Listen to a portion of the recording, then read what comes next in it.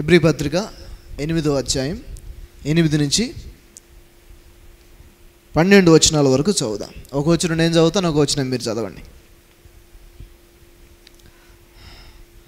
అయితే ఆయన ఆక్షేపించి వారితో ఇలాగూ చెప్పుచున్నాడు, ప్రభు ఇట్లనను, ఇదిగో ఒక కాలం వచ్చుచున్నది, అప్పటిలో ఇశ్రాయేలు ఇంటివారితోనూ యూదా ఇంటివారితోనూ నేను కొత్త నిబంధన చేయుదును.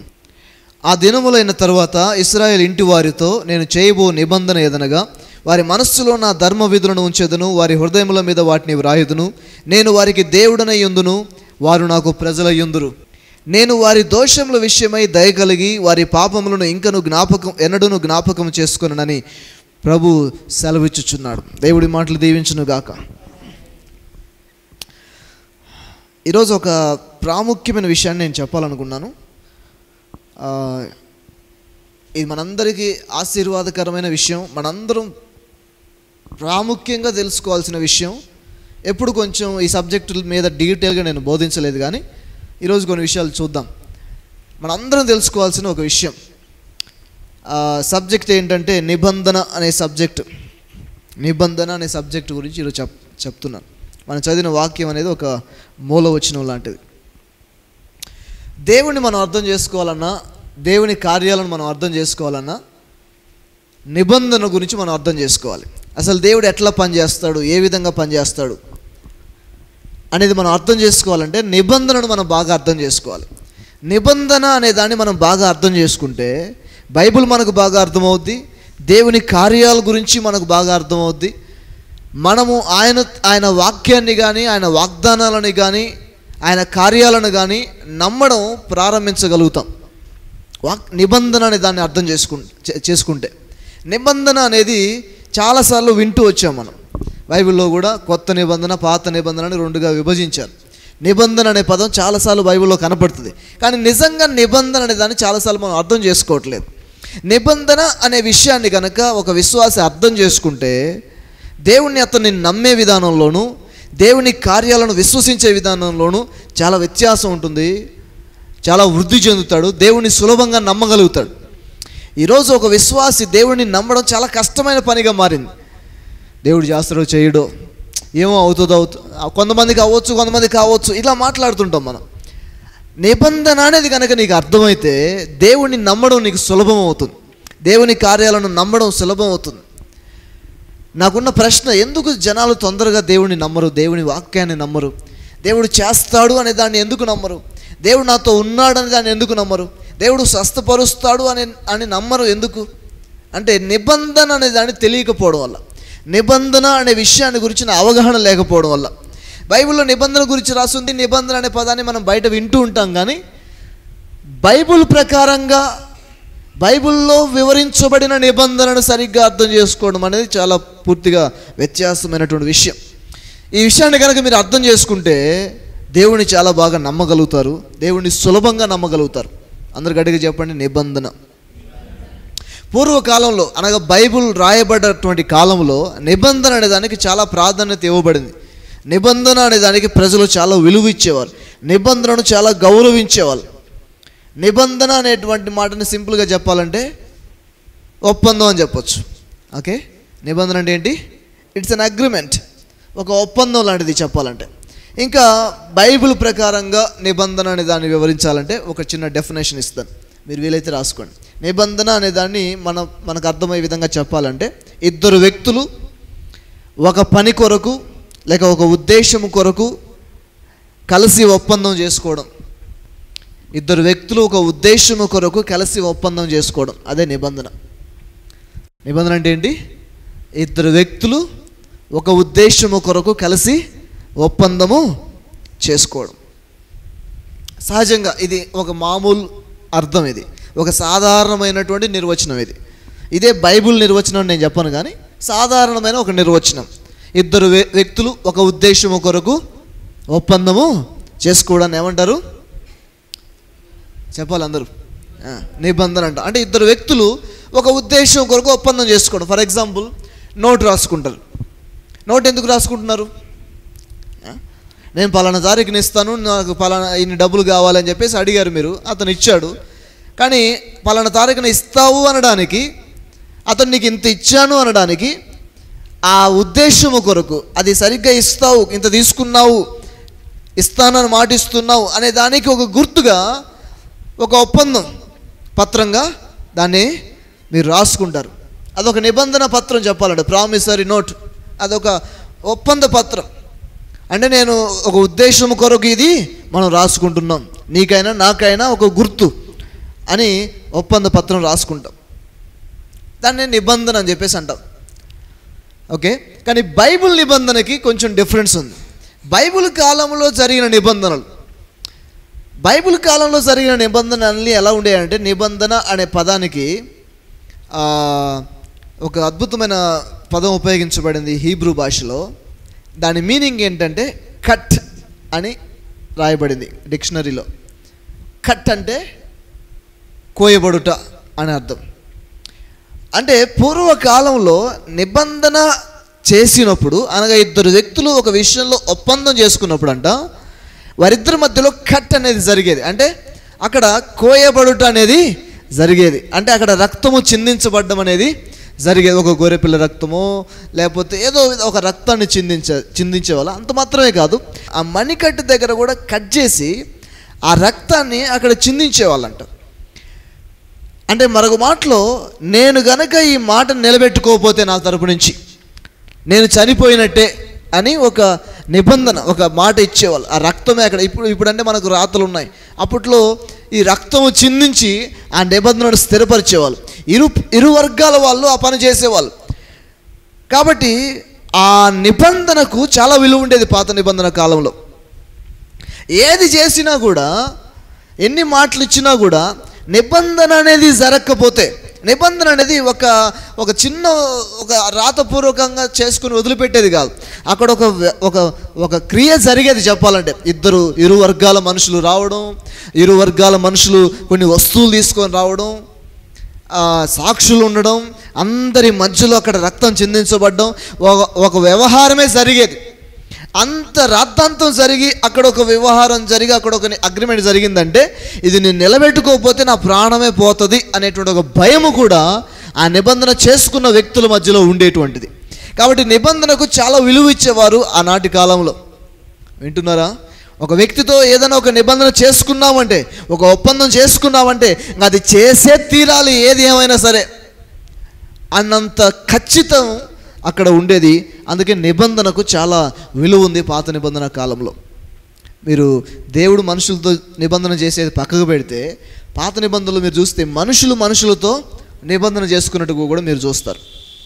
అబ్రహాముతో కొంతమంది వ్యక్తులు నిబంధన చేసుకోవడం, ఇస్సాకుతో కొంతమంది వ్యక్తులు నిబంధన చేసుకోవడం. అలా నిబంధనలు బైబిల్లో మనం చూస్తాం. ఒక వ్యక్తితో చేసుకోవడం, ఒక రాజ్యం ఇంకొక రాజ్యంతో చేసుకోవడం, ఒక కుటుంబీకులు ఇంకో కుటుంబంతో నిబంధన చేసుకోవడం లాంటి వ్యవహారాలు మనకు పాత నిబంధనలో కనబడతాయి. అందరు చెప్పండి, నిబంధన. మానవుల మధ్యలో పాత నిబంధన కాలంలో పోలీస్ స్టేషన్లు, కేసులు, జడ్జి, న్యాయాధిపతులు ఇవేవి లేని కాలంలో వీళ్ళు నమ్మిందంతా ఏంటంటే నిబంధన అనే దాన్ని నమ్మారు. అర్థమవుతుంది ఎవరికైనా? ఇంకా వేరే మార్గం లేదు. పోలీసు వాళ్ళు లేడు ఆ కాలంలో, కోర్టులు లేవు ఆ కాలంలో పోయి ఆశ్రయించడానికి, నాకు అన్యాయం జరిగింది అనడానికి. ఒక వ్యక్తి ఒక మాట ఇచ్చాడంటే ఎట్లా నిలబెట్టుకుంటాడు? దానికి గ్యారంటీ ఏంటి? నిబంధన చేసుకుందాం. ఇప్పుడు కూడా మనం పెద్దోళ్ళ మధ్యలో, కొంచెం ముసలోళ్ళ మధ్యలో ఒక చిన్న ఆచారం ఉంది. ఏంటంటే, రా తీసుకుపోయి ఆడ ఒట్టేద్దా అంటారు. విన్నారండి? పోయి అక్కడ ప్రమాణం చేద్దురు అని చెప్పేసి అంటారు. ఎక్కడికో తీసుకెళ్ళి అక్కడ ప్రమాణం చేపిస్తుంటారు. వాళ్ళకి గ్యారంటీ, వీడు తప్పు చేసిండంటే రాతపూర్వకంగా తప్పు చేసి ఉండొచ్చు, మాటల్లో తప్పు చేసి ఉండొచ్చు, అక్కడికి వచ్చి ప్రమాణం చేసిండంటే అది నిజం. అక్కడికి వచ్చి ప్రమాణం చేసి అబద్ధం చెప్పడని ఒక నానుడు ఉంది. అది ఇప్పటికి కూడా కొన్ని చోట్ల జరుగుతుండే. అక్కడికి పోతుందా, అక్కడ ఎద్దురా, ప్రమాణం చేద్దురా అని చెప్పేసి అంటుంటాం.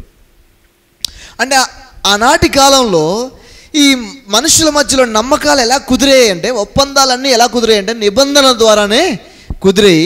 నిబంధనకు అంత ప్రాధాన్యత బైబిల్ కాలంలో ఆనాటి ప్రజల మధ్యలో ఉన్నది. ఆనాటి సంస్కృతుల మధ్యలో నిబంధన అనేది పనిచేసేది.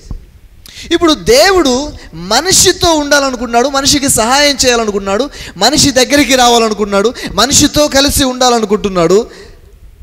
అందుకోసం మనుషుల మధ్యలో ఉన్నటువంటి నిబంధనలను ఆయన ఉపయోగించుకొని వారి మధ్యలోకి వస్తున్నాడు. అర్థమవుతుందండి? నిజానికి దేవుడు మనిషితో నిబంధన చేయాల్సిన అవసరము లేదు. దేవుడు ఒక మాట ఇస్తే సరిపోద్ది, ఎందుకంటే ఆయన మాట తప్పేవాడు కాదు. అవునా కాదండి? దేవుడు ఒక మాట ఇస్తే సరిపోద్ది. మాట, నేను నిన్ను ఆశీర్వదిస్తాను అన్నాడు అనుకోండి. ఫర్ ఎగ్జాంపుల్, నేను నీకు తోడుగా ఉన్నాను అనుకోండి, అది అంతే. అది అది అది తప్పడు ఆయన. ఆ మాట 100% రుజువు, 100% యథార్థం. ఆయన ఏదో వచ్చి ప్రమాణం చేయాల్సిన అవసరం లేదు. ఆయన అందరిలాగా వచ్చి నిబంధన చేయాల్సిన అవసరం లేదు, రక్తం చిందించాల్సిన అవసరం లేదు, ఏది చేయాల్సిన అవసరం లేదు. ఆయన దేవుడు, ఆయన మాట ఇస్తే సరిపోద్ది.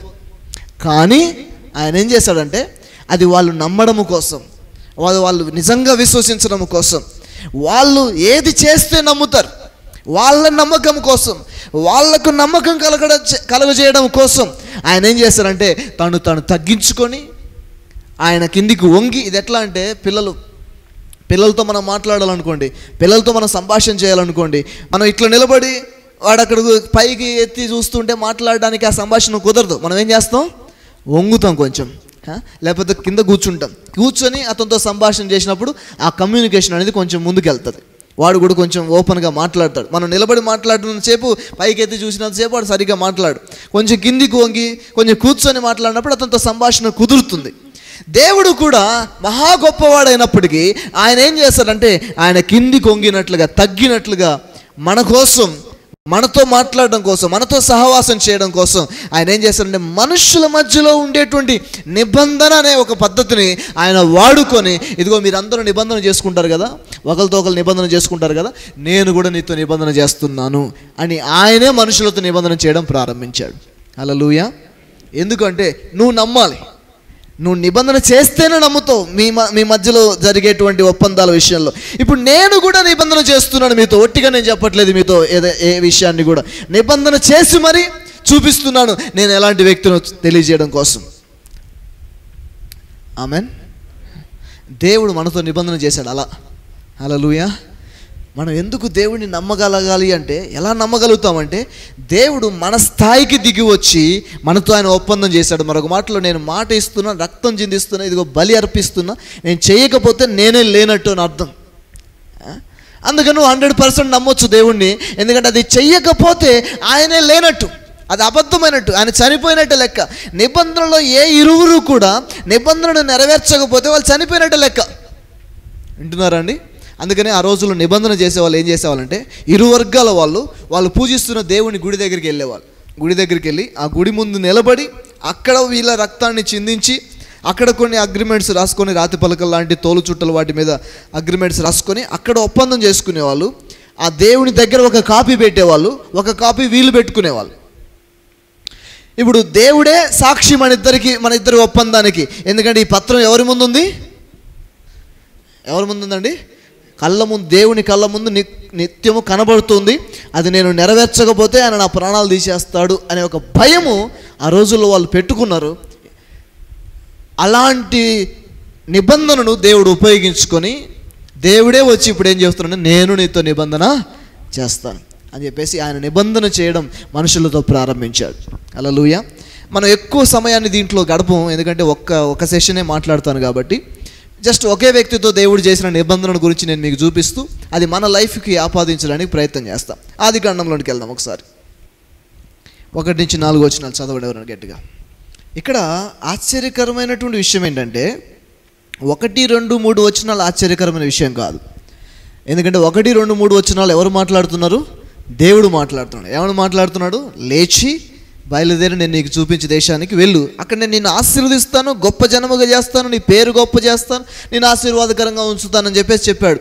అది దేవునికి సాధ్యమే, అది దేవునికి అసాధ్యమైన విషయం ఏమీ కాదు. దేవుడు అట్లా చెప్పగలడు, అట్లా చేయగలడు. కానీ 4వ వచనమే ఆశ్చర్యకరమైన విషయం. అలా దేవుడు చెప్పడమే ఆలస్యం. అబ్రాహాము లేచి బయలుదేరి వెళ్ళెను అని రాస్తుంది. అందరూ చెప్పండి, అబ్రాహాము లేచి బయలుదేరాడు. హలో, ఈరోజు కనుక దేవుడు నీతో వచ్చి, లేచి నీ ఇల్లు వదిలిపెట్టి, నీ బంధువులను వదిలిపెట్టి, నీ ఊరు వదిలిపెట్టి లేచి పలానా ఆఫ్రికాలోని పలానా కెన్యా దేశానికి పలానా చోటికి వెళ్ళు అని నీతో చెప్పినట్లయితే మొత్తం వదిలిపెట్టి బయలుదేరడానికి రెడీ అయినావు? నేనే రెడీ కాదు, మీ సంగతి ఎందుకు? అబ్రహాము తనతో దేవుడు చెప్పడమే ఆలస్యం, లేచి వెంటనే బయలుదేరడం రాస్తుంది. అదే ఇక్కడ ఆశ్చర్యకరమైన విషయం. ఏ రుజువు చేత, ఏ కారణం చేత అబ్రహాం లేచి బయలుదేరాడు అనేది ఇక్కడ ఆలోచించాల్సిన విషయం. అంతకుముందు ఎప్పుడు అబ్రహాముకు ఆ దేవుడు తెలీదు. అంతకుముందు ఎప్పుడు కూడా దేవుని స్వరాన్ని వినలేదు. అంతకుముందు ఎప్పుడు కూడా దేవుడితో సంబంధం లేదు అబ్రహాముకి. కానీ దేవుడు మొదటిసారిగా అబ్రహాము దగ్గరికి వస్తున్నాడు, మొదటిసారిగా మాట్లాడుతున్నాడు. అబ్రహాము లేచి బయలుదేరాడు. అందరూ చెప్పండి, అబ్రహాం వెళ్ళాడు. ఎందుకు, ఎలా వెళ్ళగలిగాడు అనేది ఇక్కడ ప్రశ్న. ఏ రుజువు ఉంది అతనికి వెళ్ళడానికి? ఏది చూసి అతను బయలుదేరాడు? మనం పైన ఆలోచించినప్పుడు అది మనకు అర్థం కాదు. మనం ఎంతసేపు ఏమన్నా దేవుడు చెప్పాడు అబ్రహాం పోయాడు, దేవుడు చెప్పాడు అబ్రహాం పోయాడు అని అంటమే తప్ప దాని లోతు మనకు తెలియదు. అబ్రహాం వెళ్ళడానికి అతన్ని బలపరిచిన విషయం ఏంటి, అతని ధైర్యం ఏంటి? అంతకుముందు ఎప్పుడు చూడని వినని దేవుడు వచ్చి ఇప్పుడు చెప్తున్నప్పుడు అన్ని వదిలిపెట్టి వెళ్ళగలగడానికి అతన్ని ధైర్యపరిచింది, బలపరిచింది ఏంటి అని అడిగినప్పుడు నిబంధన అర్థం చేసుకుంటేనే ఇది మీకు అర్థమవుతుంది. అక్కడ రాయబడ్డ భాష, నేను నిన్ను ఆశీర్వదిస్తాను, నిన్ను గొప్ప జనముగా చేస్తాను, నిన్ను ఆశీర్వదిస్తాను, నీ నామమును గొప్ప చేస్తాను, నీవు ఆశీర్వాదకరముగా ఉంటావు అని రాయబడ్డ ఆ భాష, ఆ శైలి దేంట్లో ఉపయోగించే శైలి అంటే నిబంధన చేసేటప్పుడు మాత్రమే ఉపయోగించేటువంటి శైలి అది. వింటున్నారండి? ఒక గొప్ప వ్యక్తి ఒక మామూలు వ్యక్తి దగ్గరకు వచ్చి అతనితో ఒక నిబంధన చేయాలనుకున్నప్పుడు ఇలాంటి మాటలు మాట్లాడతాడు. మనకు అర్థం కాకపోవచ్చు. అబ్రహాం ఈ మాటలు వింటున్నప్పుడు అబ్రహాముకు వెలిగిన విషయం ఏంటంటే, ఒక దేవుడు నాతో నిబంధన చేస్తున్నాడు అనేటువంటి ప్రత్యక్షత అబ్రహాముకు ఉంది. అందుకనే లేచి బయలుదేరాడు అబ్రహాము. హల్లెలూయా. అది ఎలా వెళ్ళాడు అనేది మనకు అర్థం కాని విషయం. కానీ ఎలా వెళ్ళగలిగాడు అబ్రహాం అంటే, ఆ మాటలు వింటున్నప్పుడు ఒక దేవుడు నాతో ఒక నిబంధన చేస్తున్నాడు, ఒక దేవుడు నాతో మాట్లాడుతున్నాడు, ఆయన ఒక ప్రమాణం చేస్తున్నాడు. అది నిబంధన చేస్తున్నప్పుడు మాత్రమే పలికేటువంటి మాటలు. అంటే నిబంధన చేస్తున్నాడంటే అర్థం ఏంటి? చెయ్యకపోతే ఆయన లేనట్టే అర్థం, ఆయన చనిపోయినట్టే అని అర్థం. వింటున్నారండి? తల్లి తోడు అంటున్నావు కదా, తల్లి తోడు అంటున్నావు అంటే అర్థమైంది. నేను చెప్తున్నది అబద్ధమైతే మా అమ్మ చచ్చిపోవాలని అర్థం, అంతేనా కదా? బిడ్డ తోడు అన్నాం అనుకోండి అంటే అర్థమైంది. నేను నిజం చెప్తున్నా, నేను చెప్పేది అబద్ధమైతే నా బిడ్డ చచ్చిపోవాలి అని అర్థం, అంతేనా కాదండి? అందుకని తల్లితో ఏది కూతురు మీద ప్రమాణం చేయి, తల్లి మీద ప్రమాణం చేయి అని ఎందుకు వేపిస్తారు అనుకున్నావు? అందుకే వేపిస్తున్నావు. నువ్వు తల్లి తోడు అన్నావంటే అని నమ్ముతాడు ఎమ్మటే. అది తల్లి మీద ఒట్టేసిండ్రా, తల్లి చావాలని ఎవరైనా కోరుకుంటారు, కూతురు మీద ఒట్టేసిండ్రా అన్నా కాదండి? మనం ఈ ఒట్లను నమ్ముతాం. కానీ పూర్వకాలంలో నిబంధన అనేది ఎలా జరిగిందంటే, ఒక గొప్ప వ్యక్తి వచ్చి ఒకటి చేస్తాను, ఇదిగో నేను ఇది చెయ్యాలనుకున్నాను, ఇది చేస్తాను అని ఒక మాట పలికాడు అంటే, దానితో ఒక నిబంధన ఏర్పాటు చేశాడంటే, అది చెయ్యకపోతే ఆయన అంతమైపోయినట్టు అని అర్థం. అబ్రహాము లేచి ఎందుకు బయలుదేరాడంటే, ఒక స్వరం వింటున్నాడు, ఒక దేవుడు అతనితో మాట్లాడుతున్నాడు. ఆ మాటలు ఎలా ఉన్నాయంటే నిబంధనకు సంబంధించిన మాటలాగానే ఉన్నాయి. కాబట్టి వెంటనే అవి నమ్మాడు, బయలుదేరి వెళ్ళాడు. హల్లెలూయా. మరొక మాటలో అబ్రహాము గ్రహించాడు, దేవుడు నాతో నిబంధన చేస్తున్నాడు అని. అందుకనే ఆ ధైర్యంతోనే లేచి వెళ్ళాడు. ఎందుకంటే ఇది ఖచ్చితంగా జరిగే తీరుతుందని అబ్రహాముకు విశ్వాసం ఉంది. ఎందుకంటే అబ్రహాముకు ఎలా విశ్వాసం ఉందంటే, నిబంధన మీద ఉన్న విశ్వాసం. అది గట్టిగా చెప్పండి, నిబంధన మీద విశ్వాసం ఉంది. దేవుని మీద విశ్వాసం కంటే అతనికి దేని మీద ఎక్కువ విశ్వాసం ఉంది? నిబంధన మీద విశ్వాసం. దేవుడు ఇప్పుడు నిబంధన ఎందుకు చేస్తున్నాడంటే, దేవుని నమ్మకపోయినా నిబంధనను నమ్ముతావు కాబట్టి నిబంధన రూపంలో ఆయన నీ దగ్గరికి వస్తున్నాడు, నీకు నమ్మడం ఈజీ అవ్వడం కోసం. హల్లెలూయా. మామూలుగా నేను చేస్తారా అంటే నువ్వు నమ్మవు, కాబట్టి నా తోడు అంటే అప్పుడు నమ్ముతావు. అట్లాగే దేవుడు ఏం చేస్తున్నాడంటే, చేస్తా అని అంతటితో మానేయకుండా ఇదిగో నిబంధన కూడా చేస్తున్నాను, కావాలంటే నన్ను నమ్ము. నిబంధన ఎందుకు చేస్తుండంటే, మనము ఆయన్ని నమ్మడం ఈజీ కావాలి అనడం కోసం ఆయన నిబంధన చేస్తున్నాడు. హల్లెలూయా. ఆయన మాట సత్యమే అయినా కూడా నిబంధన చేస్తున్నాడు. ఎందుకంటే అది మనం నమ్మడం కోసం, అది ఈజీగా నమ్మడం కోసం. హల్లెలూయా. కొంచెం ముందుకు వెళ్దాం. ఈ నిబంధన ఎలా అబ్రహాం లైఫ్లో పనిచేసిందో చూద్దాం. చూడండి, అలాగే కొంచెం ముందుకెళ్తే 12వ అధ్యాయంలోనే మనం 10వ వచనం నుంచి ఒక సందర్భం కనపడుతుంది. 10వ వచనం నుంచి చదవండి. నేను చదువుతాను 10వ వచనం నుంచి. అప్పుడు ఆ దేశంలో కరువు వచ్చెను. ఆ దేశంలో కరువు భారముగా ఉన్నందున అబ్రహాము ఐగుప్తు దేశంలో నివసించుటకు అక్కడికి వెళ్ళాను. అతడు ఐగుప్తులో ప్రవేశించుటకు సమీపించినప్పుడు అతడు తన భార్య అయిన శారాయితో, ఇదిగో నీవు చక్కని దానవని ఎరుగుదును, ఐగుప్తులు నిన్ను చూచి ఈమె అతని భార్య అని చెప్పి నన్ను చంపి నిన్ను బ్రతకనిచ్చెదరు. నీ వలన నాకు మేలు కలుగునట్లు నిన్ను బట్టి నేను బ్రతుకున్నట్లు నీవు నా సహోదరివని దయచేసి చెప్పుమనెను. వినండి, ఐగుప్తు దేశానికి బయలుదేరారు కరువు వల్ల వీళ్ళు భార్యాభర్తలు ఇద్దరు.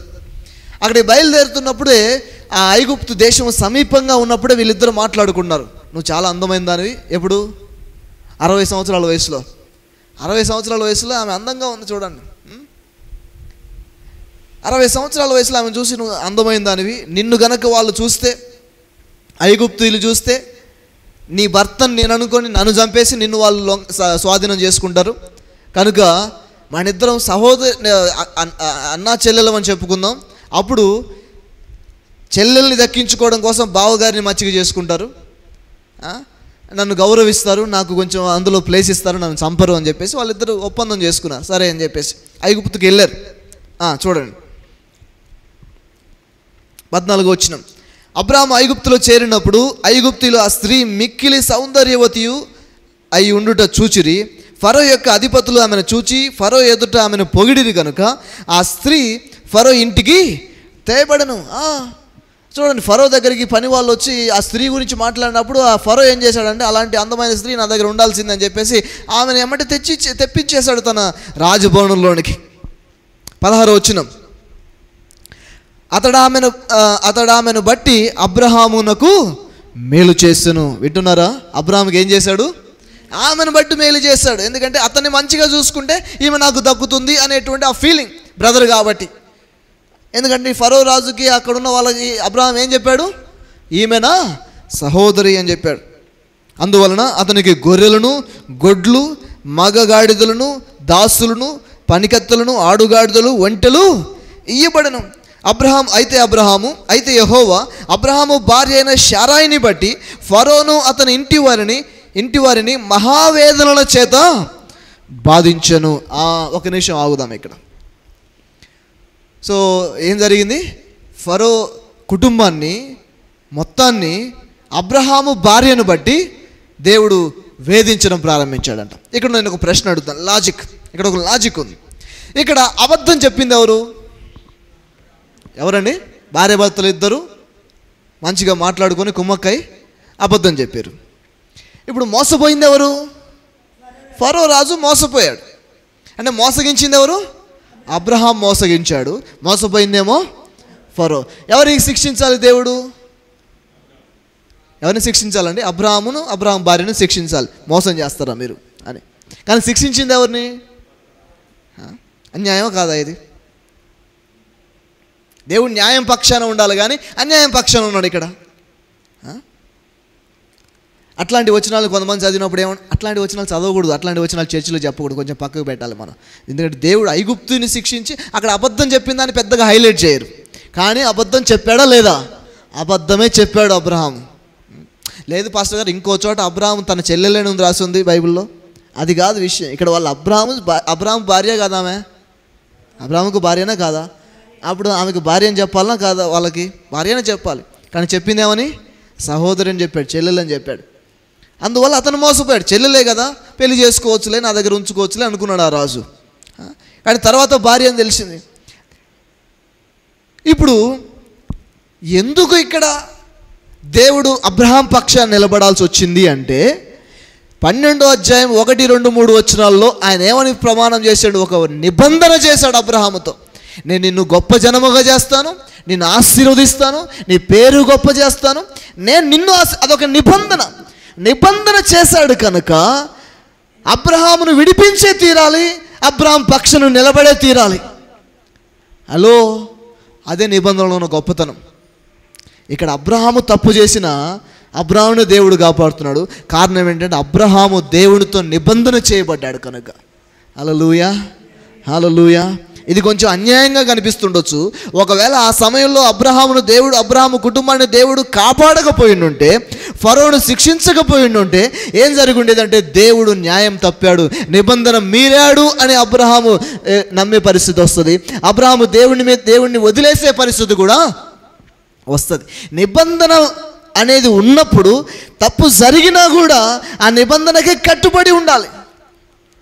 మరొక మాటలో దేవుడు నిబంధన కట్టుబడి ఉన్నాడు, మాట నిలబెట్టుకుంటూనే ఉన్నాడు. దేవుడు ఇక్కడ అబద్ధం చేయలేదు, అన్యాయము చేయలేదు. దేవుడు నిబంధన మీద నిలబడి పనిచేస్తున్నాడు. హల్లెలూయా.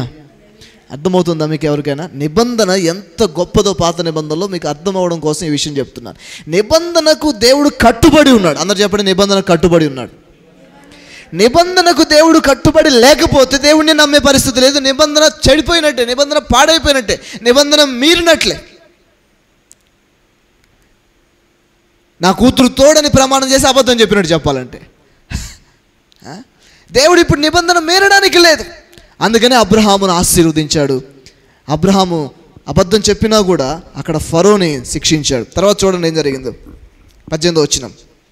అప్పుడు ఫరో అబ్రహామును పిలిపించి, నీవు నాకు చేసినది ఏమిటి? ఈమె నీ భార్య అని నాకెందుకు తెలుపలేదు? ఈమె నా సహోదరి అని ఎలా చెప్పిదివి? నేను ఆమెను నా భార్యగా చేసుకుందునేమో. అయితేనేమి, ఇదిగో నీ భార్య, ఈమెను తీసుకుని పొమ్మని చెప్పాను. మరియు ఫరో అతని విషయమై తన జనులకు ఆజ్ఞాపించినందున వారు అతనిని, అతని భార్యను, అతనికి కలిగిన సమస్తమును పంపివేసిరి. ఇలాంటి సంఘటనే ఇంకో చోట కూడా బైబిల్లో 20వ అధ్యాయంలో అనుకుంటా బహుశా మళ్ళీ కనపడుతుంది. అబీమలేకనే ఇంకొక రాజు దగ్గరికి కూడా వెళ్ళాల్సిన పరిస్థితి వస్తుంది ఇట్లాగే ఇంకో సమయంలో. అక్కడ కూడా సేమ్ అదే మాట చెప్తాడు అబ్రహాం, ఆమె నా చెల్లెలు అని చెప్పేసి. అక్కడ కూడా సేమ్ పరిస్థితి. అక్కడ కూడా దేవుడు వారిని శిక్షించాడు. మళ్ళీ వీళ్ళు తప్పించుకొని వస్తున్నారు. ఎక్కడికి వెళ్ళినా కూడా అబ్రహాము క్షేమంగా తిరిగి వస్తున్నాడు. ఎవరైతే వీళ్ళని బాధించడానికి ట్రై చేస్తున్నారో, లాక్కోవడానికి ప్రయత్నం చేస్తున్నారో వాళ్ళు బాధించబడుతున్నారు. కారణం ఏంటంటే వీరు నిబంధనలో ఉన్నారు. ఆమెను చెప్పండి గట్టిగా, అందరు గట్టిగా చెప్పండి, నేను నిబంధనలో ఉన్నాను. నిబంధనలో ఉన్నావు అంటే దేవుడు ఆ నిబంధనకు కట్టుబడి ఉన్నాడు. నువ్వు దారి తప్పినా దేవుడు దారి తప్పడానికి వీల్లేదు, నేను కాపాడే తీరాలి. అది నిబంధనకున్న విలువ. హల్లెలూయా. ఆ తర్వాత మీరు చదివి చూస్తే అబ్రహాము తన భార్యని చెల్లెలని చెప్పడంలో అది అబద్ధము కాదు. ఎందుకంటే అబ్రహాం యొక్క బాబాయి కూతురే ఆమె. ఎందుకంటే యూదులు బాబాయి పిల్లల్ని, అన్నదమ్ముల పిల్లల్ని పెళ్లి చేసుకుంటారు. మనమేమో అక్క చెల్లెల పిల్లల్ని పెళ్ళిళ్ళు చేసుకుంటాం కదా. మనమేమో అక్క కూతురునో లేకపోతే చెల్లెల కూతురునో పెళ్లి చేసుకుంటాం. అంతేనా కదండి? అక్క కూతుర్ని పెళ్లి చేసుకుంటాం, వాళ్ళేమో అన్న కూతుర్ని అట్లా పెళ్లి చేసుకుంటారు. అది యూదుల ఆచారం. అదేం ఆచారం మనకు తెలియదు, కానీ అది వాళ్ళ ఆచారం. అబ్రహాము ఆ విధంగా పెళ్లి చేసుకున్నాడు శారాని. ఒక విధంగా చూసినట్లయితే ఆమె చెల్లెలే. వాళ్ళ సంతతి చాలా తక్కువ కాబట్టి బయటకి చేసుకునే వాళ్ళు కాదు. ఇంట్లో ఆ లోపలే చేసుకుంటారు తప్ప బయటికి వెళ్ళరు. వాళ్ళు బయటికి వెళ్ళి బయట వాళ్ళని చేసుకోవడానికి ఇష్టపడరు. వాళ్ళ మధ్యలోనే చేసుకుంటారు కాబట్టి ఆ వరుస ఆ విధంగా వాళ్ళకు వచ్చింది. ఏదేమైనప్పటికీ కూడా అతనికి చెల్లెలే, కానీ అతనికి భార్య అయింది. అతను ఒక విధంగా నిజమే చెప్పాడు, కానీ అది ఒక విధంగా అబద్ధం చెప్పినట్టే, మోసం చేసినట్టే. కానీ దేవుడు మాత్రం నిబంధన వల్ల వారికి తోడుగా ఉన్నాడు. ఎందుకంటే దేవుడు ఏమని చెప్పాడు? 12వ అధ్యాయం 1-2 వచనాల్లో, నేను నిన్ను గొప్ప జనముగా చేస్తాను, నిన్ను ఆశీర్వదిస్తాను, నీ నామమును గొప్ప చేస్తాను, నీవు ఆశీర్వాదకరంగా ఉంటావని ఒక నిబంధన చేశాడు. కాబట్టి ఇప్పుడు దానికి కట్టుబడి ఉండాలి. అప్పుడే అబ్రాహాము నమ్ముతాడు దేవుణ్ణి, లేకపోతే దేవుడిని నమ్మే అవకాశమే లేదు. అరే ఇందాకనే నాతో చెప్పాడు దేవుడు, నేను నిన్ను ఆశీర్వదిస్తాను, అది చెప్తాను, ఇది చేస్తాను, నిబంధన చేశాడు, ఇంతలోనే నన్ను అన్యాయం చేసిండు అని అబ్రహాము నమ్మకుండా అక్కడికక్కడే దేవుడిని వదిలిపెట్టే పరిస్థితి ఉంది. కాబట్టి నిబంధనకు కట్టుబడి ఉన్నప్పుడే అబ్రహాము దేవుడిని నమ్మే అవకాశము ఉంది. ఆమేన్ చెప్పండి ఒకసారి గట్టిగా, హల్లెలూయా. అందరూ చెప్పండి నిబంధన. అర్థమవుతుందండి నిబంధన అంటే ఏంటో? నిబంధన అంటే ఏంటంటే దేవుడు నీ విషయంలో కట్టుబడి ఉన్నాడు. అది ఆయన తప్పడు, అది ఆయన మీరడు. అందుకని నువ్వు సులువుగా నమ్మొచ్చు. నిబంధన చేశాడు కాబట్టి దేవుడు నీతో, నువ్వు నమ్మొచ్చు దేవుడిని 100%. ఎందుకంటే నిబంధన దేవుడు తప్పే దేవుడు కాదు. ఇంకొంచెం చూద్దాం. అలాగే 13వ అధ్యాయం 14 నుంచి 13వ అధ్యాయం వద్దు, 14వ అధ్యాయం చూద్దాం. 14వ అధ్యాయం 14వ వచనం నుంచి చదువుదాం. 14వ అధ్యాయము 14వ వచనం నుంచి చదువుదాం.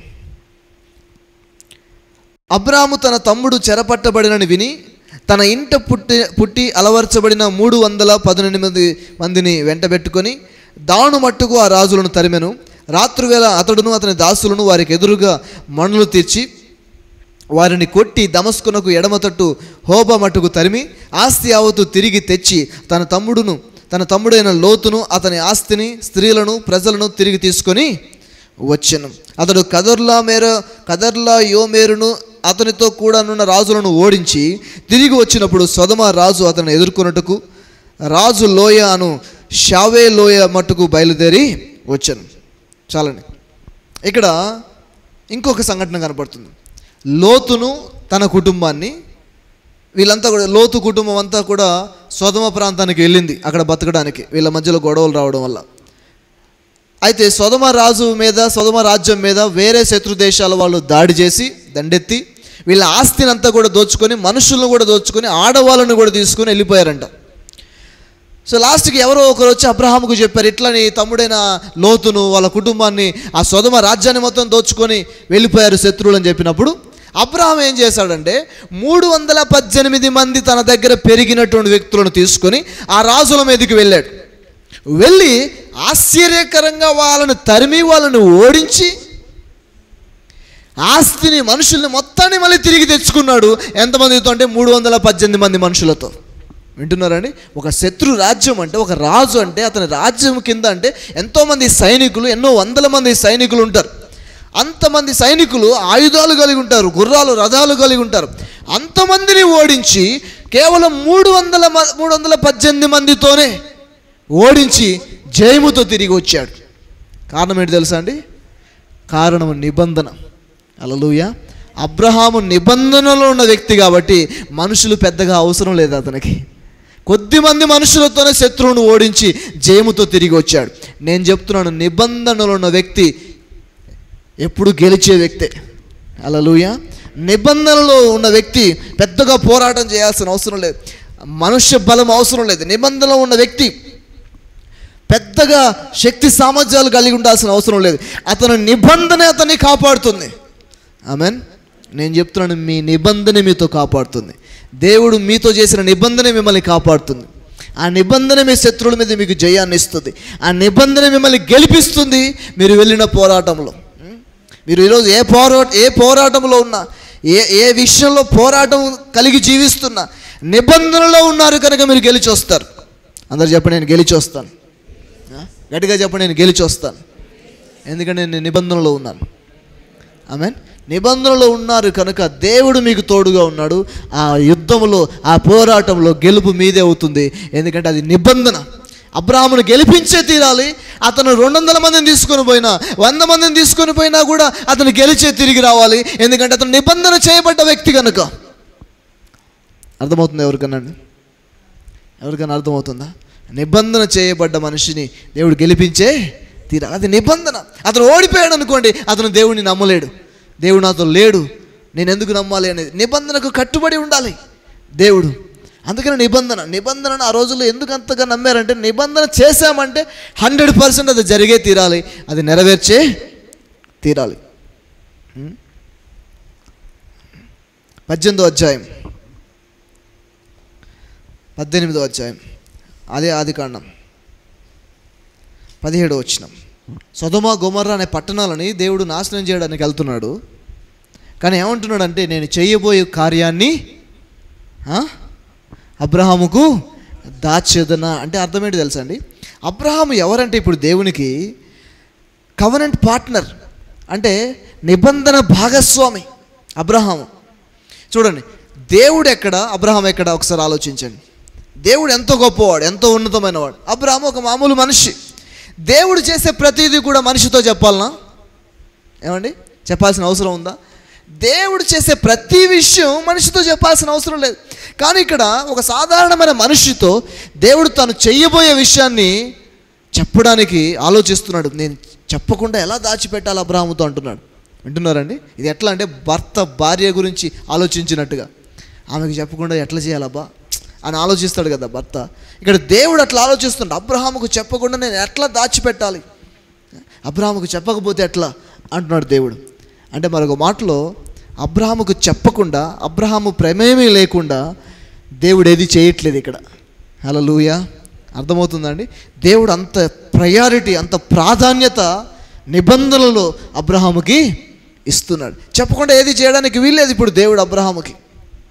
అబ్రహాము కూడా దేవునితో మాట్లాడుతున్నాడు. 50 మంది నీతిమంతులు ఉంటే ఆ దేశాన్ని పాడు చేస్తావా? 40 మంది ఉంటే పాడు చేస్తావా? 30 మంది ఉంటే పాడు చేస్తావా? 10 మంది ఉంటే పాడు చేస్తావా అని దేవునితో అబ్రహాం మాట్లాడుతున్నాడు. దేవునితో అడుగుతున్నాడు, అట్టెట్లా చేస్తావు నువ్వు అని చెప్పేసి అంటున్నాడు. ఒక ఒక ఒక ఒక ఒక గొప్ప వ్యక్తితో, సాక్షాత్తు దేవుడితో అబ్రహాం ఒక విధంగా వాదిస్తున్నాడు. అట్టెట్లా చేస్తావు? 50 మంది ఉంటే చేస్తావా అని చెప్పేసి. అట్లా అడిగే అర్హత ఎక్కడిది ఇక్కడ అబ్రహాము కంటే? నిబంధన ఆ అర్హత ఇచ్చింది. హల్లెలూయా.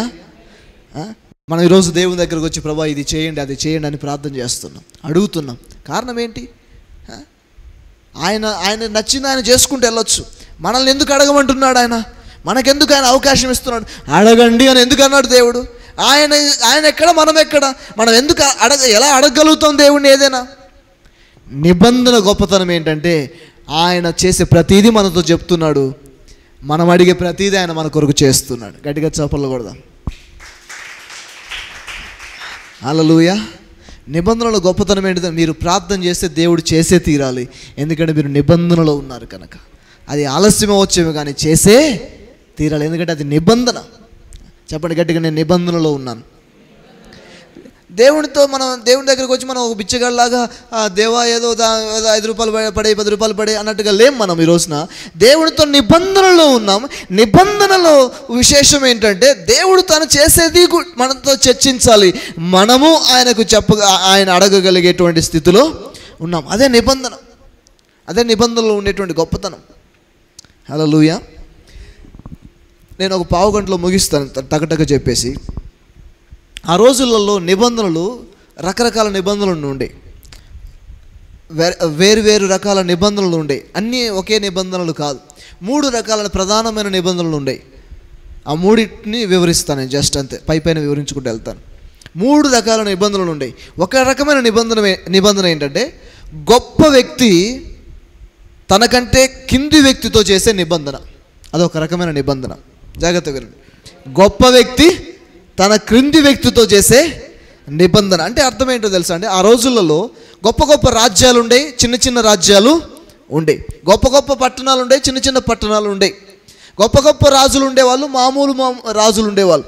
ఈ గొప్ప వ్యక్తులు, ఈ గొప్ప రాజ్యాలు, ఈ గొప్ప రాజులు కింద ఉన్నటువంటి చిన్న రాజ్యాలతో నిబంధన చేసుకునేవాళ్ళు. సరే మీరు కప్పం కట్టండి మా రాజ్యానికి, మేము మీతో యుద్ధము చెయ్యం అని వాళ్ళ సానుభూతి కింద ఈ చిన్న రాజ్యాలు బ్రతికి. ఆ రోజుల్లో ఐగుప్తు అనేది అలాంటి రాజ్యంగా ఉంది. ఐగుప్తు రాజ్యం తన కింద ఉన్నటువంటి చిన్న రాజ్యాలన్నిటితో నిబంధన చేసుకునేటువంటిది.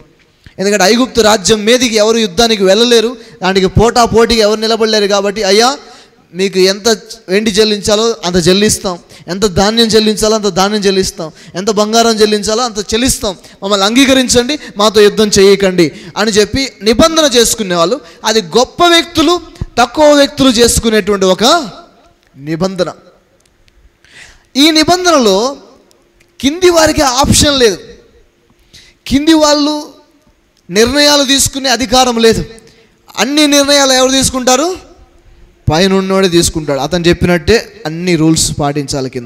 కింద వ్యక్తికి ఆలోచన చెప్పే, మాట్లాడే అర్హత ఇవన్నీ ఏముండవు. పైనోడు ఏది చెప్తే అది. ఎందుకంటే ఇతను దయతో వాళ్ళు బతుకుతున్నారు కాబట్టి.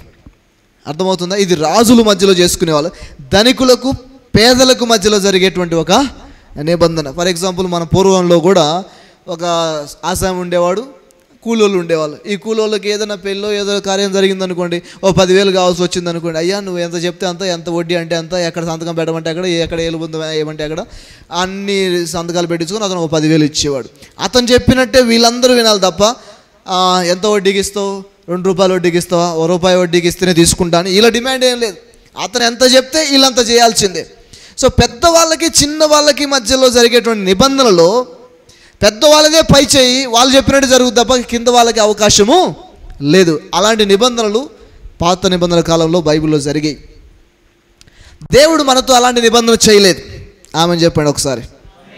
అంటే అర్థం ఏంటి? నేను పెద్దవాడిని, మీరు కింది వాళ్ళు, నేను చెప్పిన దానికి మీరు ఓకే చెప్పాలి తప్ప మీరు నా దగ్గరకు వచ్చి మళ్ళీ ఏదో అదే సలహాలు చెప్పడానికి లేదు అని అనలేదు దేవుడు. అలా అనుంటే అబ్రహాము దేవుని దగ్గరకు వచ్చి ఆ మాట అనేవాడే కాదు. 50 మంది ఉంటే, 40 మంది ఉంటే, 30 మంది ఉంటే అని అనేవాడే కాదు. దేవుడు కూడా నేను చేయబోనది అబ్రహాముకు దాచదనా అని కూడా అనాల్సిన అవసరము లేదు. ఎందుకంటే నేనేం చేస్తే అబ్రహాముకు చెప్పాల్సిన అవసరం ఏంది? గొప్పవాడు తక్కువ వాడితో నిబంధన చేసినట్లయితే అప్పుడు ప్రతిదీ చెప్పాల్సిన అవసరము లేదు. అదొక నిబంధన పాత నిబంధన కాలంలో. అలాంటి నిబంధన దేవుడు మనతో చేయలేదు. అంటే ఆయన గొప్పవాడు, మనం తక్కువ వాళ్ళం అని చెప్పేసి కిందకేసి నేలకేసి దేవుడు మనతో అలాంటి నిబంధన, బానిసత్వపు నిబంధన అంటారు దాన్ని, అలాంటి నిబంధన దేవుడు మనతో చేయలేదు. హల్లెలూయా. అది ఒక రకమైన నిబంధన. రెండో నిబంధన ఏంటంటే ఈక్వల్ పార్టీస్, అంటే సమాన స్థాయిల మధ్యలో జరిగేటువంటి నిబంధన. అంటే ఇరు వర్గాల వాళ్ళు సమాన స్థాయిలో ఉంటారు. ధనవంతులు ధనవంతులతో, పేదవాళ్ళు పేదవాళ్ళతో చేసుకునే నిబంధన చెప్పాలంటే. లేకపోతే ఒక సంపన్న రాజ్యం ఇంకొక సంపన్న రాజ్యంతో చేసుకునేటువంటి నిబంధన. మా సైన్యాన్ని మీకు పంపిస్తాం, మీ సైన్యాన్ని మాకు పంపించండి. మాకు ఎప్పుడైనా యుద్ధం వస్తే మీరు రండి, మీకు యుద్ధం వస్తే మేము వస్తాం. అంటే ఈక్వల్ పార్టీస్, సమాన స్థాయిలో ఉండేటువంటి వ్యక్తులు చేసుకునేటువంటి నిబంధన. వింటున్నారండి? మేనేజర్లు దోస్తులు ఉంటారు. మేనేజర్లు కింద ఉండేటువంటి ప్యూన్లతో దోస్తానం చేయరు. స్థాయిలు ఉంటాయి చూసారా? అట్లా గొప్ప వాళ్ళకు మధ్యలో జరిగేటువంటి ఈక్వల్ పార్టీస్, సమాన స్థాయిలు. గొప్పోడితో సావాసం చేస్తాడు, కిందోడితోనే సావాసం చేస్తాడు. అలాంటి నిబంధనలు వింటున్నారా? అలాంటి నిబంధనలు కూడా ఉండేవి పాత నిబంధన కాలంలో. ఇప్పుడు మనం దేవునితో ఈక్వలా? అంటే దేవుడు కనుక నిబంధన చేయాలంటే ఆయన స్థాయిలోనే ఉన్న వారితో చేయాలి. ఆయన స్థాయిలో ఎవరైనా ఉన్నారా? లేరు. అంటే ఆ నిబంధన కూడా మనకి వర్తించట్లేదు. అలాంటి నిబంధన కూడా చేయలేదు. కానీ ఆ రోజుల్లో ఉన్నాయి అలాంటి నిబంధనలు. బైబిల్లో కూడా అలాంటి నిబంధనలు కనపడతాయి మనకి. ఓకే. ఇంకొక మూడో నిబంధన, ముఖ్యమైన నిబంధన ఇదేంటంటే మ్యారిటల్ కవెనెంట్, వివాహ సంబంధమైనటువంటి నిబంధన. వివాహ సంబంధమైనటువంటి నిబంధన ప్రత్యేకత ఏంటంటే ఇక్కడ అబ్బాయికి అమ్మాయి నచ్చాలి, అమ్మాయిని ప్రేమించాలి, అమ్మాయి మీద ఇష్టం కలగాలి, అమ్మాయి అబ్బాయి మీద ఇష్టాన్ని కలిగి ఉండాలి. అలా ఇష్టం కలిగిన తర్వాత ఇరువురు ఇష్టాన్ని బట్టి తాళిబొట్టు, ఉంగరాలు మార్చుకోవడం లాంటి దాని ద్వారా అందరి పెద్దల సమక్షంలో ఒకరితో ఒకరికి వివాహం ద్వారా ఒక నిబంధన చేయబడుతుంది. మీకు అట్లాగే చేశారా పెళ్ళి? అమ్మాయికి అబ్బాయిని చూపిస్తారు, అబ్బాయికి అమ్మాయిని చూపిస్తారు. మనం ఎప్పుడు అంతకుముందు ఎప్పుడు చూడకపోయినా కానీ పెళ్లి చూపులు పెడతారు. చూడు అమ్మాయిని చూడు అని చెప్పేసి అంటారు. ఎందుకంటే తర్వాత మళ్ళీ మంచిదాన్ని చేయలేదు అనకూడదు, అందంగా లేదు, ముక్కు వంకర ఉందని అనకూడదు, చూడు ఇప్పుడే చూసుకో అని చెప్పేసి అంటారు. నచ్చాలి, అక్కడ ఇష్టపడాలి, అబ్బాయి ఇష్టపడాలి. కట్నం ఎంత ఇస్తా అన్నా సరే అమ్మాయి నచ్చాలి ఫస్ట్, అంతనే కాదండి. తక్కువ తీసుకున్నాడు కానీ ఎవరికి కడతాడు, అమ్మాయి కూడా అబ్బాయి నచ్చాలి. అలా జరిగినా జరగకపోయినా విధానం అయితే ఇది, అబ్బాయికి అమ్మాయి నచ్చాలి, అమ్మాయికి అబ్బాయి నచ్చాలి. అలా నచ్చినప్పుడు ఉంగరాలు మార్పిడి ద్వారా లేకపోతే తాళిబొట్టు కట్టడం ద్వారా ఒక నిబంధన వారి మధ్యలో ఏర్పరచబడుతుంది. ఈ నిబంధన ఎలా ఏర్పడుతుందంటే ఇష్టముతో ప్రేమతో చేసుకునేటువంటి నిబంధన. అర్థమవుతుందండి? దేవుడు మనతో చేసిన నిబంధన ఎలాంటి నిబంధన అంటే వివాహ నిబంధన చేసుకున్నాడు మనతో. ఆయన గట్టిగా చప్పట్లు కొడదాం. హల్లెలూయా. ఇప్పుడు మనం యేసుని నచ్చాం, ఇష్టపడాం, ఆయన నా కొరకు ప్రాణం పెట్టాడని ఆయన మనం కోరుకున్నాం, ఆయన కావాలనుకున్నాం. ఆయన మనల్ని అలాగే ప్రేమిస్తున్నాడు, అలాగే ఇష్టపడ్డాడు. కనుక మన మధ్యలో ఒక నిబంధన ఏర్పడింది దేవునికి మనకు మధ్య. ఇది గొప్ప వాళ్ళకు తక్కువ వాళ్ళకు మధ్యలో ఉండేటువంటి నిబంధన కాదు, సమాన మనుషుల మధ్యలో ఉండే నిబంధన కాదు. ఒక దాంపత్యంలో వివాహము ద్వారా ఒక ఇద్దరు వ్యక్తులు ఎలా కలుస్తారో, ఒక నిబంధనలోనికి వస్తారో, దేవుడు మనతో వివాహ నిబంధన చేసుకున్నాడు. వీరు నా వారు, నేను వారిని పోషిస్తాను, వారిని సంరక్షిస్తాను, అవసరమైతే నేను వారి కొరకు ప్రాణమే పెట్టడానికి సిద్ధం అనడానికి అనే విధంగా ఒక నిబంధన మనతో దేవుడు చేశాడు. హల్లెలూయా. ఇది వివాహ నిబంధన. ఆమేన్. ఈ భూమి మీద వివాహము కంటే గొప్ప నిబంధన ఇంకోటి లేదు. ఈ భూమి మీద వివాహము కంటే గొప్పది ఏది లేదు. తల్లితో కూడిన సంబంధం, తండ్రితో కూడిన సంబంధం, అన్నదమ్ములతో కూడిన సంబంధం, ఈ సంబంధాలన్నీ కూడా కొన్ని రోజులు మనతో ఉంటాయి. కానీ లాస్ట్ వరకు ఉండేటువంటిది ఏంటంటే భార్యాభర్తల నిబంధన, వివాహం అనే నిబంధన. ఎవరితోనే మీరు ప్రమాణం చేశారా? భార్యతో, భర్తతో కాకుండా.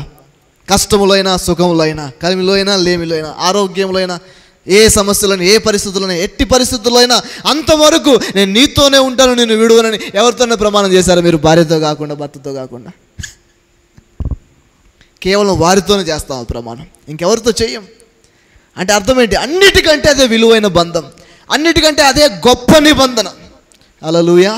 వివాహ నిబంధన అన్నిటికంటే గొప్ప నిబంధన. దేవుడు మనతో చేసిన నిబంధన వివాహ నిబంధన చేశాడు. హల్లెలూయా. అందుకని బైబిల్లో చూడండి, సంఘానికి దేవునికి ఉండేటువంటి సంబంధాన్ని ఎలా పోల్చాడంటే భార్యకు భర్తకు ఉండేటువంటి సంబంధంతో పోల్చాడు. ఎలా భర్త భార్యని ప్రేమించాలో, ఎలా భార్య భర్తను గౌరవించాలో, అలా దేవుడు సంఘాన్ని ప్రేమిస్తున్నాడు, అనగా మనల్ని ప్రేమిస్తున్నాడు. మనము ఆయనకి విధేయత చూపిస్తున్నాం. ఇదొక వివాహంతో కూడినటువంటి అనుబంధం. ఇలాంటి నిబంధన పాత నిబంధనలో దేవుడు ఎవరితో కూడా చేయలేదు. వింటున్నారా? హలో, వింటున్నారండి? ఇలాంటి నిబంధన పాత నిబంధనలో ఎవ్వరితోనూ చేయలేదు. కేవలం కొత్త నిబంధన యేసు ప్రభు ద్వారానే ఏర్పడిన నిబంధన ఇది. ఇలాంటి నిబంధన పాత నిబంధనలో ఎవరితో చేయలేదు. అబ్రహాముతో ఒక నిబంధన చేశాడు, కానీ అది వివాహ నిబంధన అని చెప్పడానికి వీల్లేదు, ఇంకా పూర్తిగా చెప్పలేం. కాకపోయినప్పటికీ కూడా అబ్రహాం విషయంలో దేవుడు ఎంత శ్రద్ధ తీసుకొని ఎంత ఆశీర్వదించాడో చూడండి ఇప్పుడు. ఆమేన్. అబ్రహామును దేవుడు చూసి ఏమన్నాడంటే, అబ్రహాము నా స్నేహితుడు అని పిలిచాడు. అంటే ఒక స్నేహితుడితో చేసినట్టుగా నిబంధన చేశాడు. మనతో స్నేహితునితో చేసినట్టు చేయలేదు, భార్యతో చేసినట్టుగా చేశాడు. హల్లెలూయా. స్నేహితునైనా వదిలిపెడతాం, కానీ భార్యను వదిలిపెట్టి లాస్ట్ వరకు నువ్వు కలిసి జీవించేది భార్యతోనే. దేవుడు నిన్ను ఎలా చూస్తున్నాడంటే వివాహము చేసుకున్న వ్యక్తిలాగా దేవుడు చూస్తున్నాడు. హల్లెలూయా. అలా చూస్తున్నావు మనం. భర్త ఎప్పుడు భార్య గురించి ఆలోచిస్తాడు. భార్య సంతోషంగా ఉండాలి, భార్యను పోషించాలి, భార్యను సంరక్షించాలి. నేను తప్ప ఆమెకి ఎవరున్నారు? ఆమె కష్టమైన సుఖమైన నేనే కదా అని అన్ని విషయాల్లో భార్యను చూసుకుంటాడు. ఒక్కోసారి కొన్ని విషయాల్లో మనం ఫెయిల్ అవుతుంటాం, ఒక్కోసారి భార్యను చూసుకునే విషయాల్లో మనం ఫెయిల్ అయినా కూడా దేవుడు మాత్రం ఎప్పుడూ ఫెయిల్ అవ్వడు. ఆయన ఎప్పుడు మన గురించి ఆలోచిస్తున్నాడు, మన సంతోషం గురించి ఆలోచిస్తున్నాడు, మన ఆనందము గురించి ఆలోచిస్తున్నాడు. ఎందుకంటే మనతో ఆయన వివాహమును చేసుకున్నాడు. హల్లెలూయా. అర్థమవుతుందండి ఎవరికన్నా? మనం నిబంధనలో ఉన్నాం. అందరు చెప్పండి, నేను నిబంధనలో ఉన్నాను. ఆఖరిగా ఒక వచనం చదువుదాం. 1 కొరింథీ పత్రిక, 1 కొరింథీ 11:23 నుంచి. నేను మీకు అప్పగించిన దానిని ప్రభు వలన పొందితిని. అదేంటి పాస్టర్ గారు బల్లారో చదివే వాక్యాన్ని ఇప్పుడు చదువుతున్నారంటే? ఇప్పుడు చదవాలి. ఇది బల్లా గురించినటువంటి విషయం. నిబంధనను గుర్తుపెట్టుకొని చదివినప్పుడు ఇది అర్థవంతంగా ఉంటుంది మనకి.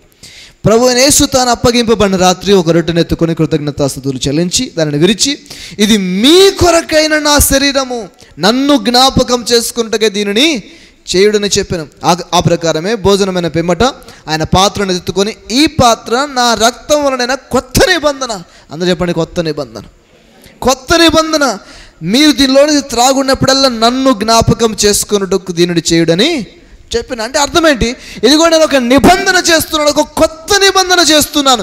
నా దేహమును చీల్చి నా రక్తమును కార్చి ఒక నిబంధన చేస్తున్నాను. నిబంధనలో గుర్తుండాలి. పెళ్ళిలో గుర్తుంటుంది. ఏంటి చెప్పండి పెళ్ళిలో గుర్తు? పెళ్ళి గుర్తు ఏంటండి? ఉంగరం. క్రిస్టియన్ పెళ్ళి చేసుకోలేదు ఎవరు? ఆ తొడిగిచ్చేటప్పుడు ఉంగరం, ఆ తాళి కట్టించేటప్పుడు వివాహమునకు గుర్తుగా ఇది నేను నీకు ఇస్తున్నటువంటిది అని చెప్పేసి తాళిబొట్టు కట్టిస్తాను. వివాహానికి గుర్తుగా ఇది నేను నీకు ఇస్తున్నాను, ఉంగరం తొడిగిస్తాను. వివాహానికి గుర్తు ఉంటుంది, ఆ తాళి, ఆ ఉంగరం. దేవుడు చెప్తున్నాడు, నేను కూడా గుర్తిస్తున్నాను. ఏంటి ఆ గుర్తు? నా శరీరమును నా రక్తము నేను గుర్తుగా ఇస్తున్నాను అని చెప్పేసి అన్నాడు. హల్లెలూయా. ఇప్పుడు ఆ రొట్టెని తీసుకుంటున్నామంటే, ఆ ద్రాక్ష రసం తాగుతున్నామంటే అర్థం ఏంటి తెలుసా అండి? దేవుడితో నేను నిబంధన చేయబడ్డ వ్యక్తిని. ఆయన నాతో నిబంధన చేసుకున్నాడు, నన్ను వివాహం చేసుకున్నాడు ఆయన. నేను ఆయన వ్యక్తిని అని గుర్తు చేసుకోవాలి ప్రతిసారి అది తీసుకుంటున్నప్పుడు. మనం ఎందుకు తీసుకున్నా కూడా బాగా తెలియదు మనకి. తీసుకుంటూనే ఉంటాం, వారం నెలకోసారి తీసుకుంటూనే ఉంటాం, కానీ అది విలువే తెలియదు. అది గుర్తుగా ఇచ్చాడు. మీరు నా వాళ్ళు అని చూపిస్తుంది ఆ గుర్తు, ఆ బల్ల. మీరు నా ప్రజలు, నేను నిబంధన చేసుకున్న ప్రజలు అని గుర్తు చేస్తుంది. మీరు ఇందులో పాలు తీసుకుంటున్నారంటే నేను స్వస్థపరచడం నిశ్చయం, మీ అవసరాలు తీర్చడం నిశ్చయం, మీకు విజయాన్ని ఇవ్వడం నిశ్చయం, మీకు తోడుగా ఉండడం నిశ్చయం, నేను మిమ్మల్ని విడువను అనేది నిశ్చయం. ఎందుకంటే నిబంధన చేయబడ్డ ప్రజలు కాబట్టి. హల్లెలూయా. చెప్పండి, నేను నిబంధన చేయబడ్డ వ్యక్తిని. నా ఆశీర్వాదం నిశ్చయం. మీ భర్త మిమ్మల్ని పోషిస్తున్నాడా లేదా? మీ భర్తలు భార్యను పోషిస్తున్నారా లేదా? భార్యను చూసుకుంటున్నారా లేదా? ఎట్టంటి వాళ్ళైనా కూడా భార్యను చూసుకుంటూనే ఉన్నారు. అలాంటప్పుడు దేవుడు మనకు అన్యాయం చేసేవాడు కాడు, మనల్ని రోడ్ల మీద వదిలేసేవాడు కాదు. ఆయన మంచి భర్త. బైబిల్ చెప్తుంది, నేను సృష్టించిన వాడు నీకు భర్త అయి ఉన్నాడు. ఎట్లా, ఏ విధంగా వర్తిస్తుంది ఆ మాట? నిబంధనకు అర్థమైతే అది మనకు అర్థమవుతుంది. నిబంధన ఒక భర్త భార్యతో చేసినట్టుగా నిబంధన మనతో చేసుకున్నాడు ఆయన. నేను ఆయన భార్యని, నన్ను పోషించేవాడు ఆయన, నన్ను సంరక్షించేవాడు ఆయన. నేను ఒక భర్తని, నాకు తెలుసు భర్త అంటే ఏంటో. నాకు భర్త అంటే ఏంటో తెలుసు, ఎందుకంటే నేను భర్తని. నేను నా భార్య గురించి ఆలోచిస్తుంటాను. ఆమె ఏం తిన్నదా తినలేదా, ఆమె ఏం కట్టుకుంటుంది, ఆమె కట్టుకోవడానికి ఉన్నాయా లేదా, ఆమె ఆరోగ్యం ఎట్లా ఉంది. కొన్నిసార్లు నేను కరెక్ట్గా నా బాధ్యతను నిర్వర్తించకపోవచ్చు, కానీ భర్తగా నా బాధ్యత ఏంటో తెలుసు. నేను నా భార్య విషయంలో ఎట్లా ఉండాలో తెలుసు. నా భార్యకి నేను ఏమేం చేయాలో నాకు తెలుసు. అప్పుడు దేవుడు నాకు భర్త అంటే నాకు బాగా అర్థమవుతుంది. ఆయన నా భర్త అంటే నన్ను పోషించేవాడు, సంరక్షించేవాడు. నా ఫీలింగ్స్ కూడా ఆయనకు తెలుసు. మీరు అనుకుంటుంటారు, నేను బాధపడుతుంటే దేవుడికి ఏమర్థమవుతుంది, దేవుడు ఏమైనా చూస్తున్నాడు. నీ భార్య బాధపడుతుంటే నీకు అర్థమవుద్దా కాదా? అర్థమవుతుంది. ఏంది అట్లా ఉన్నావు, ఏమైంది చెప్పు, ఏమైంది చెప్పు, ఏమైనా అయిందా అని చెప్పి ఆ ముఖం కొంచెం తేడా పెట్టుకున్న వెంటనే మనం గమనిస్తాం, ఏమైందో చెప్పు అని చెప్పేసి అంటాం. మనము బాధపడుతున్నప్పుడు కూడా దేవుడు చూస్తున్నాడు, అర్థం చేసుకున్నాడు, దానికి ఆయన పరిష్కారాన్ని ఇవ్వడానికి సిద్ధపడుతున్నాడు. ఎందుకంటే ఆయన మనల్ని గమనిస్తున్న దేవుడు, మనతో నిబంధన చేసుకున్న దేవుడు, వివాహ నిబంధన చేసుకున్నాడు. నేను చెప్తున్నాను స్నేహితులారా, నువ్వు అనారోగ్యంతో ఉంటే ఆయన చూస్తూ ఊరుకోడు. నువ్వు బాధపడుతుంటే చూస్తూ ఊరుకోడు. నువ్వు ఇబ్బంది పడుతుంటే చూస్తూ ఊరుకోడు. నువ్వు ఒంటరిగా ఉంటే చూస్తూ ఊరుకోడు. నువ్వు కష్టపడుతుంటే ఆయన చూస్తూ ఊరుకోడు. ఎందుకంటే ఆయన నీతో నిబంధన చేసుకున్నాడు. ఆయన సమీపిస్తాడు నీ దగ్గరికి, నీకు ఖచ్చితంగా మేలు చేసే తీరుతాడు. హల్లెలూయా. ఒక వచనం చదువుదాం ఆఖరిగా, అది చదివి ముగిద్దాం. రోమాపత్రిక 8వ అధ్యాయం చూడండి. ఈ విషయాన్ని పౌలు బాగా అర్థం చేసుకున్నాడు. అపోస్తలుడైన పౌలు ఈ సత్యాన్ని బాగా అర్థం చేసుకున్నాడు. ఈ నిబంధనను బాగా అర్థం చేసుకున్నాడు. అందుకని అతని మాటలు చాలా శక్తివంతంగా ఉంటాయి. 28వ వచనం, రోమపత్రిక 8వ అధ్యాయం 28వ వచనం. దేవుని ప్రేమించు వారికి, అనగా ఆయన సంకల్పం చొప్పున పిలువబడిన వారికి, అంటే అర్థం ఏంటి? నిబంధన చేయబడ్డ వారికి మేలు కలుగుటకై, చెప్పండి, మేలు కలుగుటకై సమస్తమును సమకూడి జరుగుచున్నవని ఎరుగుదుము. హల్లెలూయా. మనకు తెలుసు అని చెప్పేసి అంటాను. హల్లెలూయా. నా భార్యకు తెలుసు ఆమెకు బాగాలేకపోతే నేను చూపిస్తానని. తెలుసా తెలీదా బుజ్జి నీకు? నీకు బాగాలేకపోతే నేను చూపిస్తానని తెలుసా తెలీదా నీకు? నాకు ఎవరు చూపిస్తారో, నా ఆరోగ్యం గురించి ఎవరు పట్టించుకుంటారో, నాకు దిక్కెవరు దారి ఎవరైనా రోజు కూర్చొని బాధపడుతుందామే? లేదు, నేను ఉన్నా, నాకు తెలుసు నాకు బాగాలేకపోతే ఆయన చూపిస్తాడని. బైబిల్ అది చెప్తుంది. మనం ఎరుగుదుము. ఏం ఎరుగుదుము? నాకు మేలు జరగడం కోసం అన్నిటినీ దేవుడు సమకూడి జరిగిస్తున్నాడని మనం ఎరుగుదుము. ఎందుకంటే నిబంధన చేయబడ్డ వారము కనుక. హల్లెలూయా. ఆయనతో ఒక నిబంధనలో ఉన్నాం, ఒక అనుబంధంలో ఉన్నాం, మనం ఆయన్ని ప్రేమిస్తున్నాం, ఆయనతో ఒక సంబంధాన్ని కలిగి ఉన్నాము కనుక మనకు మేలు జరగడం కోసం అన్నిటిని దేవుడు సమకూడి జరిగిస్తున్నాడు మనకు తెలుసు అని చెప్పేసి అంటున్నాడు. హల్లెలూయా. అబ్రహాముకు నిబంధన అంటే బాగా అర్థమైంది. అబ్రహాముకు నిబంధనలో ఉండడం అంటే ఏంటో బాగా అర్థమైంది. కాబట్టి నాకు తెలుసు నా అవసరాలు తీర్చబడతాయి, నాకు తెలుసు ఈ విషయంలో నేను గెలుస్తాను, నాకు తెలుసు ఈ పంట పండుతుంది, నాకు తెలుసు ఇందులో నేను విజయాన్ని సాధిస్తాను, నాకు తెలుసు అని చెప్పేసి అంటున్నాడు. ఆమేన్. మీరు చెప్పగలగాలి, నాకు తెలుసు ఈ డబ్బు వస్తుందని, నాకు తెలుసు ఈ పని జరుగుతుందని, నాకు తెలుసు దేవుడు దీన్ని జరిగిస్తాడు, నాకు తెలుసు అని నువ్వు చెప్పగలగాలి. ఎందుకంటే దేవుడితో నీకు అలాంటి నిబంధన ఉంది. ఆమేన్. నిబంధన నీకు అర్థం కాకపోతే దేవుడు చేస్తారో చేయడో కూడా నీకు అర్థం కాదు. కానీ నిబంధన అంటే నీకు అర్థమైతే నీకు ఖచ్చితంగా తెలుస్తుంది దేవుడు చేస్తాడని. హల్లెలూయా. చెప్పండి, దేవుడు నా కొరకు చేస్తాడు. ఎట్లా చెప్తున్నారు? ఏంటి గ్యారంటీ? నిబంధన గ్యారంటీ. ఏది నిబంధన గుర్తు? సిలువ, ఆయన రక్తము, ఆయన శరీరమే గుర్తు. ఆమేన్. చదవండి అలాగే 31వ వచనం, ఇంకా అద్భుతమైన మాటలు రాస్తున్నాయి. ఇట్లుండగా ఏమందుము, దేవుడు మన పక్షమునుండగా మనకు విరోధి ఎవడు? హల్లెలూయా. ఆ మాటలు చూడండి ఎట్లా మాట్లాడుతున్నాడు. ఒక రోషంతో మాట్లాడుతున్నాడు, అతను పౌరుషంతో మాట్లాడుతున్నాడు. ఏమంటున్నాడంటే, మా ఆయనను చూస్తే ఏమనుకున్నా అంటారు చూసారా, అట్లా మాట్లాడుతున్నాడు పౌలు. ఇట్లుండగా ఏమందుకు, దేవుడు మన పక్షాన ఉండగా మనకు విరోధి ఎవడు అని చెప్పేసి అంటే అర్థం ఏంటి? నిబంధన చేయబడ్డ వ్యక్తిని దేవునితో నేను, ఆయన నా పక్షాన ఉన్నాడు, ఇక నాకు విరోధి ఎవడు అంటున్నాడు. అతనికి నిబంధన బాగా అర్థమైంది. నిబంధనలో ఉండడం అంటే ఏంటో బాగా అర్థమైంది. చదవడానికి టైం లేదు, ఇంకా చదువుకుంటూ పోతే 39 వచనం, ఆయనను మనల్ని ప్రేమించిన వాని ద్వారా మనము వీటన్నిటిలో అత్యధిక విజయము పొందుచున్నాము. మరణమైనను, చెప్పండి గట్టిగా, మరణమైనను, జీవమైనను, దేవదూతలైనను, ప్రధానులైనను, ఉన్నవి అయినను, రాబోవునవైనను, అధికారులైనను, ఎత్తైనను, లోతైనను, సృష్టింపబడిన మరి ఏదైనను మన ప్రభు అయిన క్రీస్తు యేసునందలి దేవుని ప్రేమ నుండి మనలను ఎడబాప నేరమని రూఢిగా నమ్ముచున్నాము. హల్లెలూయా. పౌలు ఎంత ఖచ్చితంగా రూఢిగా నమ్ముతున్నా అని చెప్పేసి అంటున్నాడు. ఏది ఎడబాపలేదంటున్నాడు. ఎందుకంటే నిబంధన అలాంటిది, కొత్త నిబంధన. మనము దేవునితో నిబంధన చేయబడ్డవారు. మీరు దేవునితో నిబంధన చేయబడ్డవాళ్ళండి. అనాథల్లాగా లేరు ఈరోజు. మీరు దేవునితో నిబంధన చేయబడ్డవారు. ఈరోజు నీ పరిస్థితి బాగలేకపోవచ్చు, అయినా కూడా మీరు నిబంధన చేయబడ్డవారు. యేసు ప్రభువు చెప్పారు, ఈ లోకంలో మీకు శ్రమలు ఉంటాయని చెప్పారు. శ్రమలు ఉండవని చెప్పలేదు, కానీ ధైర్యము తెచ్చుకోండి, నేను లోకముని జయించానని చెప్పేసి అన్నాడు ఆయన. హల్లెలూయా. శ్రమలు ఉంటాయి, కష్టాలు ఉంటాయి, బాధలు ఉంటాయి. యేసు ప్రభు నమ్ముకున్నా నాకు అన్ని కష్టాలు ఏవో అని చెప్పేసి అంటే అర్థం లేదు. నువ్వు ఎట్లాంటి జీవితాన్ని ఎదురు చూస్తున్నావు అంటే, ఏ కష్టం లేని పూల పాన్పు లాంటి జీవితాన్ని ఎదురు చూస్తున్నావు. అది పరలోకంలోనే, భూలోకంలో కాదు.